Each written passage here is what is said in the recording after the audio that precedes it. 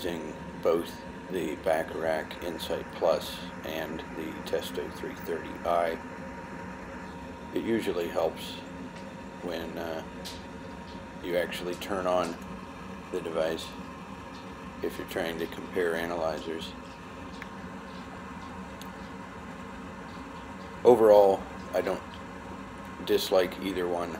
I like certain features of the Bacharach and certain features of the Testo 330i. One of the things that I do like about the Testo is that I can see up to 12 readings on one screen, whereas with the Bacharach I'm limited to 5, and I have to scroll up and down a little bit.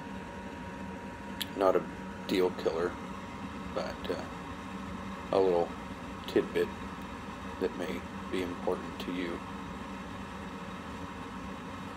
With this comparison, we had a little bit of a variation between devices, and I'm going to chalk that up to the fact that it's difficult, if not impossible, to end up with both probes in exactly the same place.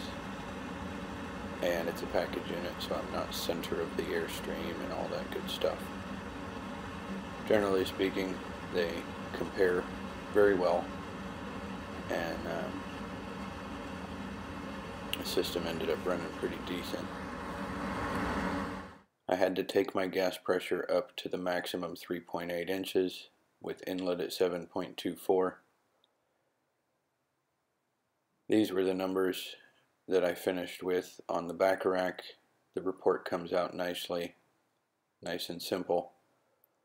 With the Testo, I took 2 snapshots, one with the probes just sitting where they were, the one at the top, and then another one with the probes with an attempt to try to get them in the same space.